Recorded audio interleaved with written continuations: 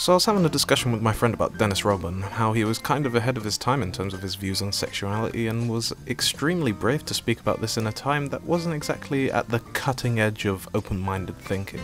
But then we got onto extroverted personalities in sport and how people are perceived by the way they present themselves, and those perceptions not usually being reality. We got on to talking about people in other sports with similar quirks on how they present themselves, like Paul Pogba, Odell Beckham Jr. Both have had perceptions of them being lazy or unprofessional, but in my opinion that's a load of bollocks. You don't get to where these people are by being lazy. That's a fact. No one is a professional sportsman at the top level and can be considered world class if they're lazy, because if you are, you get found out. And the point of me telling you all this is that it got me thinking about rugby's relationship with extroverted personalities and with individualism in general, and whether we celebrate individualism. And the answer is a lot more grey than I expected. The short answer is it all depends on really where you're from and what you look like. Like in England, we don't celebrate individualism unless it fits into what the greater masses deem acceptable, and I understand that's a contradiction, but this issue is complex, so please stick with me. It's more to do with staying in your lane. Here's my example. People love Joe Marler in this country, and with good reason. He's charismatic, funny, and always a joy to watch whenever he's been interviewed. But he still does fit into the lane of what people find acceptable. Yes, he has a mohawk and sarcastic wit, but it doesn't seem to rub people up the wrong way. And I guess I have to address the elephant in the room that all the people I named in terms of extroverted personalities who have had, in my opinion, false narratives pushed on them have been black. And that is an issue that I want to cover in another video. And the unfortunate truth is that that is a part of it in this country. Part of it is racial. Most of it subconsciously racial, but that's the way it is.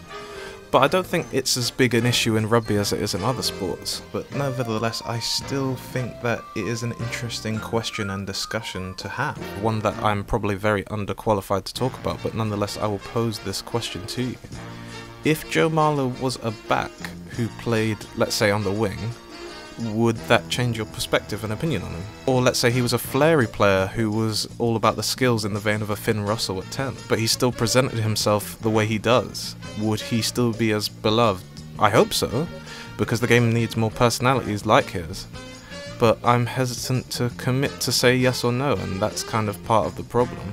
And I'm even more hesitant to ask what would happen if you changed his ethnicity or background.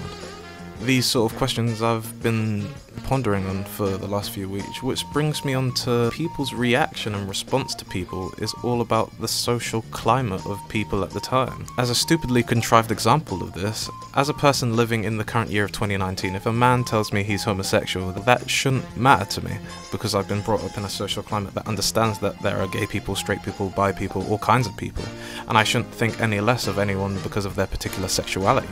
But say I was born in the year 1919, the social climate I would grow up in would be very different, and then you get onto particular cultures having different social norms at different time periods.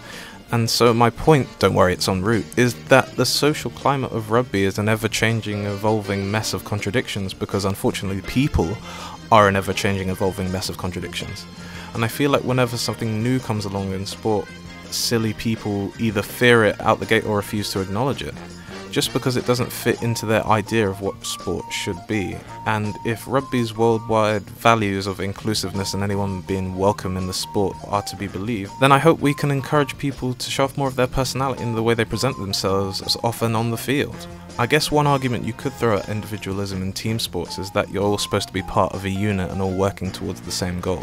But I think that message gets muddled up as you can all be extremely different people and still working towards the same goal. Doing the exact same thing doesn't mean that you'd have to do it for the same reason, or that you all have to be different variations of the same person. My dream is that at the next World Cup we can have two teams in the final filled with people who are as outspoken or quiet as they want to be, with all the hair dye, mana, new mascara and weird and wonderful quirks that all make us our own person and are celebrated for that. Making rugby a sport that is known for some of the most compelling characters in the world because they are in this sport. Basketball has LeBron, NFL has Odell Beckham, and rugby will have Marcus Smith starting every match wearing the panda helmet from Tropic Thunder and riding a horse out the tunnel, or something along those lines. Maybe that's just something I want to see. But we all have different visions and quirks, and I guess that's what makes us all compelling and interesting individuals. Signed NGJ. Thank you so much for watching, and please subscribe and turn the notification bell on to let you know when I upload. You can also follow me on social media at NGJ Rugby. Thank you again, and see you.